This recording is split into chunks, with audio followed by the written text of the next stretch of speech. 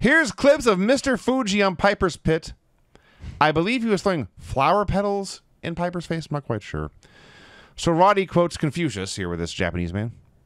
He says he's dressed like a penguin, but I'm a polar bear. And so Fuji challenges him to a match. A match? Yes. So I believe this was from Superstars. The Samurai Warrior, Mr. Fuji, versus Roddy Piper. So they claimed that Fuji must have thought that Roddy was still injured, even though the announcers made clear he's been good to go for a while. So I guess Fuji is an idiot? Is that what we... I mean... Okay. So Roddy comes to the ring on crutches, but then he throws the crutches down and he unwraps his tape and he throws it into the crowd. And, you know, I'm watching this and I'm thinking, well, you know, this ain't going to be much of a match. Roddy will probably just, like, hit a move and pin him or whatever. What I was not expecting was that they would work a match. If you would have told me last week, Mr. Fuji and Roddy Piper are on the show, and they're actually going to do a match, I would have said, bullshit. No chance. They fucking worked a match. They're trading strikes. Mr. Fuji got heat. Mr. Fuji went up to the top rope. And he starts going up to the top, and I'm like, what the fuck is this guy going to do? And I still couldn't tell you. He basically just leaped and crashed. I don't know what he would have done if the guy not moved. Yes. I think just he was going to jump and fall down, and hopefully the guy was underneath him. He just fucking crashes.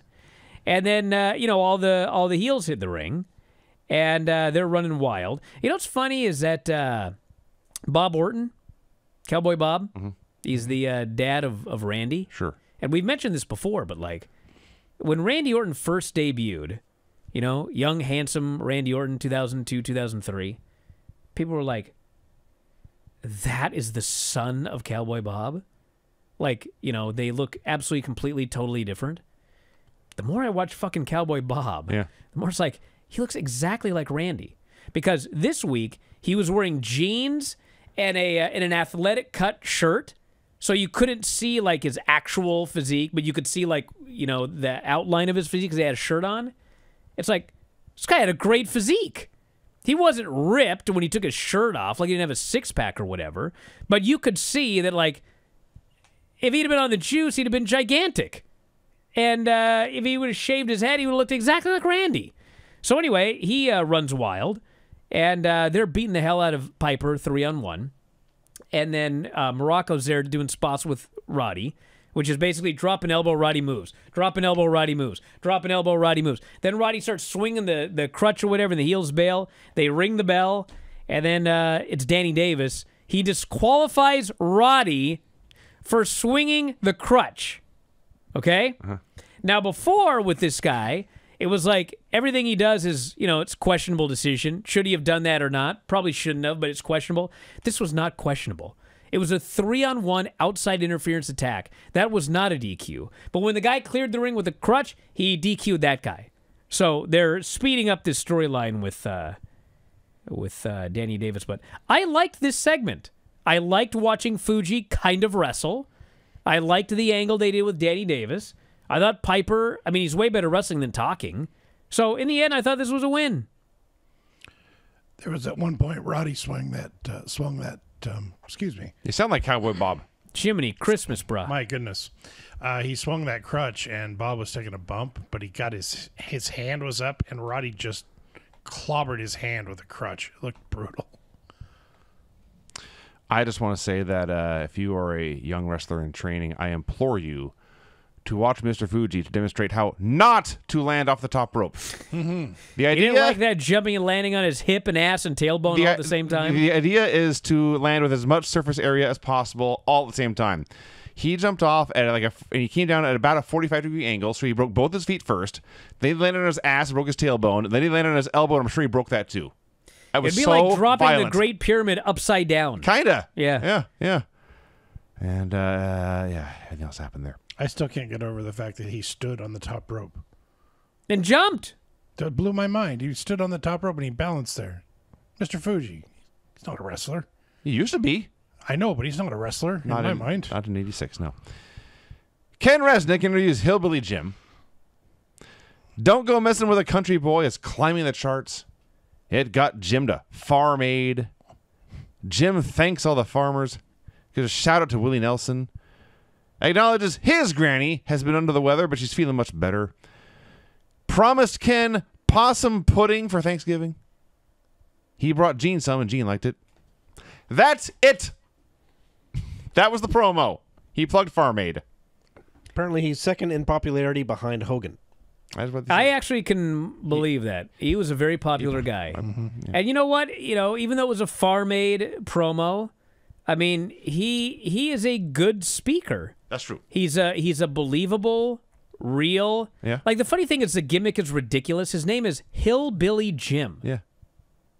Like, you know, that's like a derogatory term, call someone a hillbilly. It's usually an insult. Yeah. But I mean, like, that's pretty insulting to call someone a hillbilly. Yeah. And I was watching, I don't know if I mentioned this last week, but Hillbilly was on the show last week, or they were talking about him.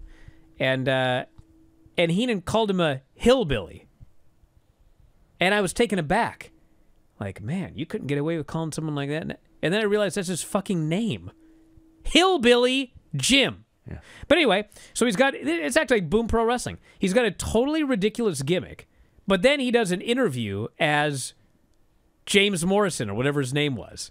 Like a normal, human, nice, regular, actual living being. So that was weird.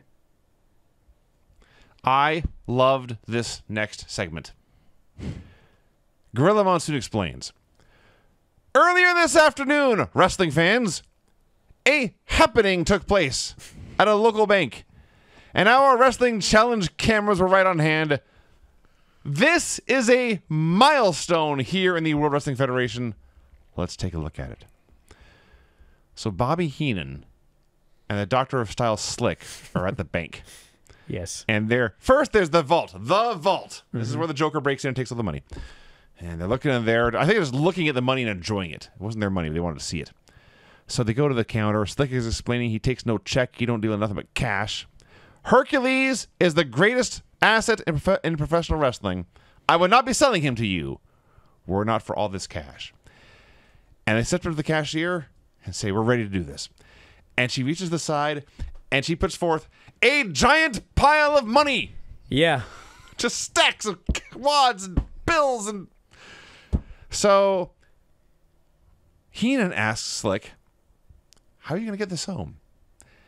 And Slick throws back his jacket and reaches for his rear pocket. And Heenan panics. Whoa, whoa, whoa. But Slick assures him, it's cool, baby. Hang loose, hang loose. And he pulls out a paper bag. Yeah. So they're working together on shoveling all this cash into this paper bag. And some of it falls on the ground. And this must have been a shoot accident because it was the perfect opportunity. While Slick was distracted picking up the money off the ground, Heenan should have grabbed one roll of bills and pocketed it. That would have been even better. Regardless, he assures Slick, it's all clean. You can't get money dirty. You should know that. I enjoy this because it was so ridiculous that they had to bring their own bag. Yeah. The bank can't provide a fucking bag for, like, literally stacks of money this big is what they had there. And they've got to put it in the thing themselves. And, yeah. This was like one of those deals where it's one take, one camera, no cuts. And they did it once and we're like, that's fine.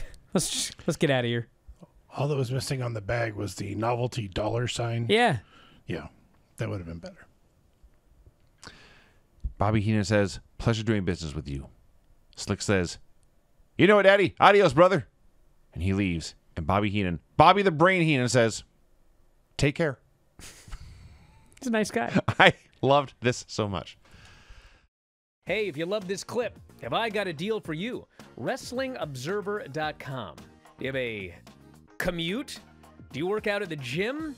Do you like listening to audio on your headphones or your earbuds or whatever the kids use today? Well, WrestlingObserver.com will give you all the audio you'll ever need in your life. Over 15,000 audio shows. Every audio show that we have ever done, dating back to 2005, is available for subscribers. at WrestlingObserver.com. Every time a new show comes out, you can podcast it directly to your phone.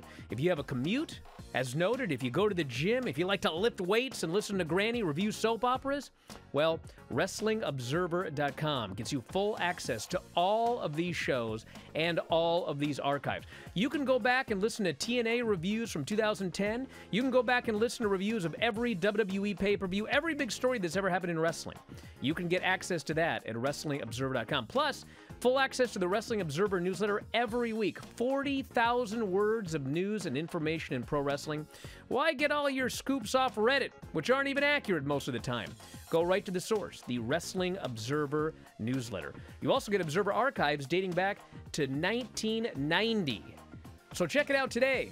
Thousands of issues of the Wrestling Observer newsletter, tens of thousands of hours of audio, all for $12.99 per month or as low as $9.99 if you sign up for a year. You'll never run out of audio if you subscribe to WrestlingObserver.com. So head up there, check it out today, and I'll talk to you again after a while.